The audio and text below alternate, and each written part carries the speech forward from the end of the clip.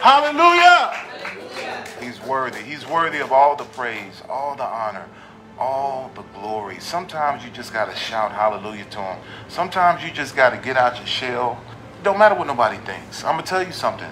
The times that my worship, my prayer was revolutionized was when I had a mentality of, I don't care what other people think. When I was praying, I remember when I was younger, I used to be around some serious prayer warriors, and I would compare myself to them. I was like, man, I want to pray like them. I want to use big words like them.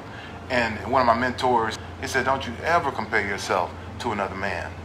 I said, but you know, I'm looking up to you. He's like, it don't matter.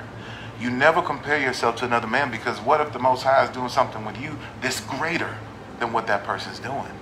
Now you're selling yourself short because you're looking at this person saying, well, I want to do everything they do. Nothing wrong with saying I want to be like them as it relates to their stance and their standards and being bold for the gospel. Nothing wrong with that. But when it comes to gifts, don't ever compare yourself to anybody. Ever. Do not sell yourself short.